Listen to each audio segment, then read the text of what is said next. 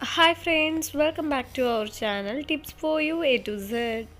നമ്മുടെ ഇന്നത്തെ വീഡിയോയിൽ പറയാൻ പോകുന്ന ടിപ്പ് എന്ന് പറയുന്നത് ഹെയർ കെയറിനെ കുറിച്ചുള്ള ഒരു വീഡിയോ ആണിത്. നമുക്ക് കുറച്ച് ഏജ് ആകുമ്പോൾ നമ്മുടെ മുടി പൊഴിഞ്ഞു പോകാതിരിക്കാനായിട്ട് നമ്മൾ ശ്രദ്ധിക്കേണ്ട, അതായത് മുന്നേ കൂട്ടി നമ്മൾ ശ്രദ്ധിക്കേണ്ട 10 കാര്യങ്ങൾ, മുടി വളർച്ച കൂട്ടാനായിട്ടും മുടി കൊഴിച്ചിൽ ഭാവിയിൽ ഇല്ലാതിരിക്കാനായിട്ടും നമ്മൾ മുൻകൂട്ടി ചെയ്യേണ്ട 10 കാര്യങ്ങളെക്കുറിച്ചാണ് പറയുന്നത്. ഇത് എല്ലാ ഏജുകാരും ശ്രദ്ധിക്കുന്നത് വളരെയധികം നല്ലതാണ്. നമുക്ക് മുടിക്കുണ്ടാകുന്ന ഡാമേജ് ആയാലും മുടി വളർച്ചയ്ക്കായാലും ഒരുപാട് ഹെൽപ്പ് ചെയ്യുന്ന കാര്യങ്ങളാണ് പറയുന്നത്. ആദ്യം തന്നെ നമ്മൾ ശ്രദ്ധിക്കേണ്ടത് ആരോഗ്യകരമായ ഭക്ഷണം കഴിക്കുക എന്നുള്ളതാണ്. പ്രത്യേകിച്ച് ഇലക്കറികൾ പോലുള്ള ഭക്ഷണങ്ങൾ ആഴ്ചയിൽ 2-3 ദിവസം നമ്മുടെ ഭക്ഷണത്തിൽ ഉൾപ്പെടുത്താനായിട്ട് ശ്രദ്ധിക്കുക.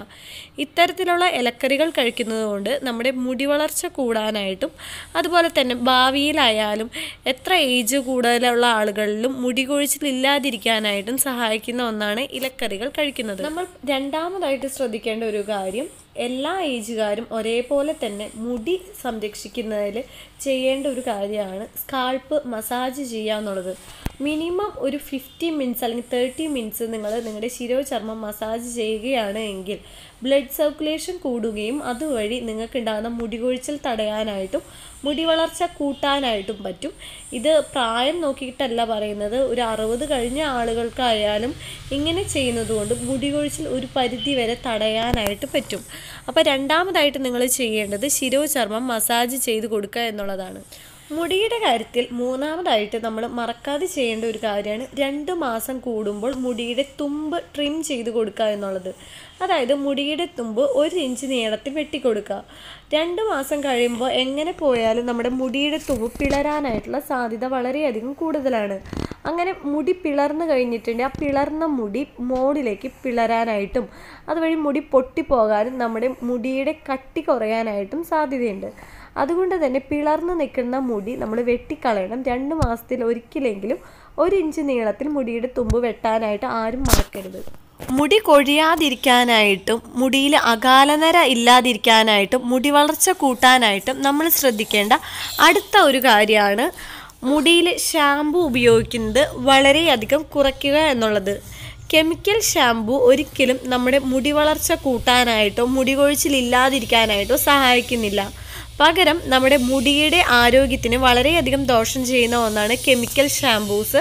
അപ്പോൾ അതുകൊണ്ട് തന്നെ അത്തരത്തിലുള്ള ഷാമ്പു ഉപയോഗം വളരെയധികം കുറയ്ക്കാനായിട്ട് എല്ലാവരും ശ്രദ്ധിക്കാം. പിന്നെ ശ്രദ്ധിക്കേണ്ട കാര്യമാണ് മുടി ചീകുന്നത്. ഒരുപാട് പിടിച്ച് വലിച്ച് മുടി ചീകാതിരിക്കുക. അതുപോലെ തന്നെ ആവശ്യത്തിന് മാത്രം മുടി ചീകുക. മുടി ചീകുമ്പോൾ നമ്മുടെ സ്കാൾപ്പിലേക്ക് കുറച്ച് പ്രസ് ചെയ്തും കൊണ്ട് ചീകുക. അതായത് ബ്ലഡ് സർക്കുലേഷൻ കൂടാനായിട്ട് മുടി ചീകുന്നത് നല്ലതാണ്. പക്ഷേ മുടി ചീകുന്നത് പിടിച്ച് വലിച്ച് ചീകി മുടി പൊട്ടിക്കാതെ ചീകാനായിട്ട് വളരെയധികം ശ്രദ്ധിക്കുക.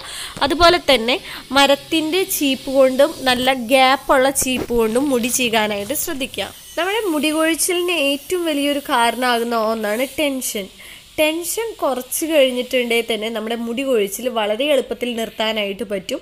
അപ്പോൾ പ്രായം കൂടുതലുള്ള ആളുകൾക്ക് ഒരുപാട് ടെൻഷൻ അനുഭവിക്കുന്നതും കൊണ്ട് കൂടിയാണ് ഈ മുടി കൊഴിച്ചിൽ ഉണ്ടാകുന്നത്. അതുകൊണ്ട് തന്നെ ടെൻഷൻ ഒഴിവാക്കാനായിട്ട് എല്ലാവരും നോക്കുക. ടെൻഷൻ അടിച്ചു കഴിഞ്ഞിട്ടുണ്ടെങ്കിൽ മുടി ഒരുപാട് കൊഴിയാനായിട്ടുള്ള സാധ്യത കൂടുതലാണ്. മുടിയുടെ കാര്യത്തിൽ അടുത്തതായി നമ്മൾ ശ്രദ്ധിക്കേണ്ട ഒരു കാര്യം എന്ന് പറയുന്നത് കോട്ടൺ തലയിണ കവർ ഒഴിവാക്കുക എന്നുള്ളതാണ്. കോട്ടൺ തലയിണ കവർ ഉപയോഗിക്കുമ്പോൾ നമ്മുടെ മുടി ഉരസി പൊട്ടാനായിട്ടുള്ള സാധ്യത കൂടുതലാണ്.